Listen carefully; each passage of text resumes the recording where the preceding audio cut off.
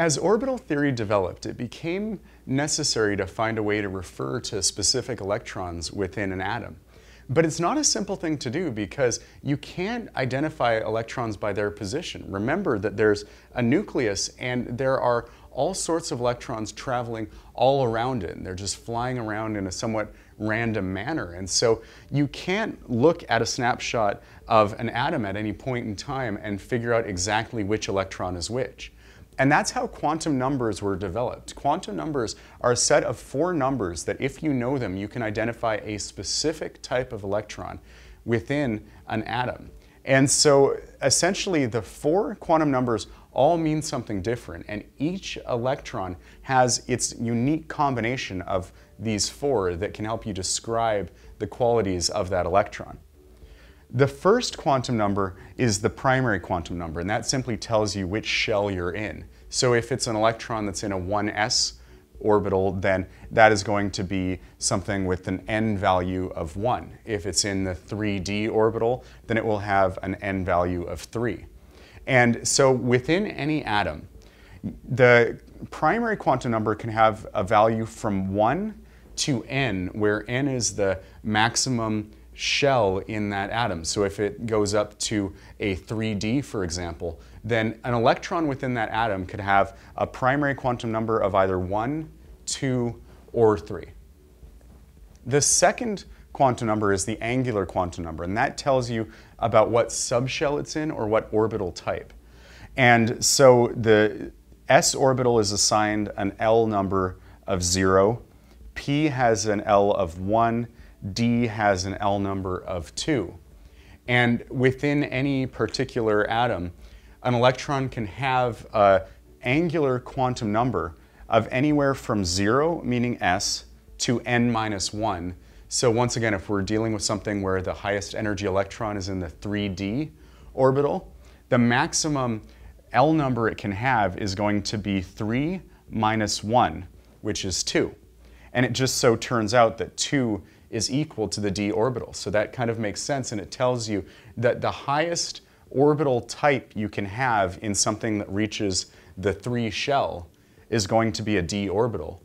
But within that atom, you can also have some that are in s orbitals and some that are in p orbitals.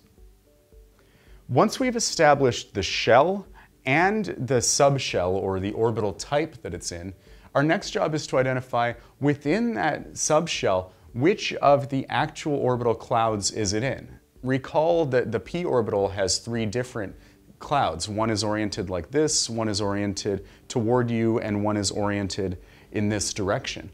And so the third quantum number, the magnetic quantum number, which is represented as m sub L, tells you about the specific orbital cloud.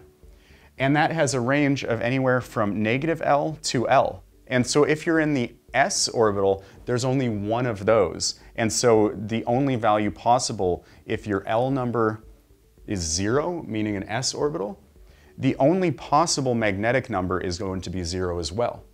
Now if you're in the p orbital, then you have the range of values from -1 to 0 to 1. And so that means that you have 3 possible values for which cloud it is in within the p subshell. And so the third one takes you from not just the type of orbital, but which of the exact orbitals are you in. Notice that when you get to the d orbitals, then you have values from -2 to +2. So it's -2, -1, 0, 1, or 2. And that just happens to be the 5 clouds that are contained within the d orbital.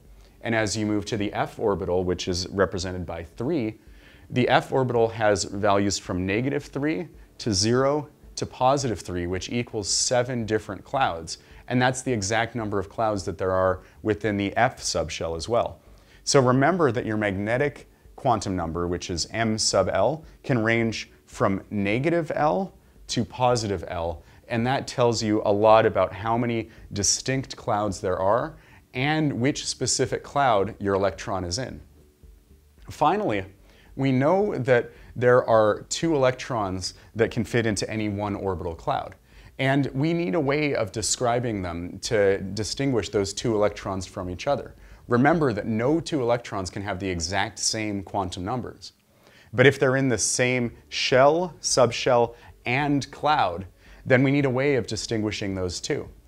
What they established was simply a spin quantum number, the m sub s, which is an arbitrary number that we've decided on. It's going to either be a plus 1/2 or a minus 1/2, and that's simply a way of distinguishing the two electrons. So within the same cloud, the two electrons will have the same n, l, and ml number, but one of them will be assigned plus 1/2, and the other will be assigned negative 1/2. And once you understand what all of these quantum numbers mean, it allows you to very, very quickly identify which electron is being referred to, and it can help you solve some problems about the nature of the atom if the quantum numbers are given, but the atom itself is not described to you in a problem.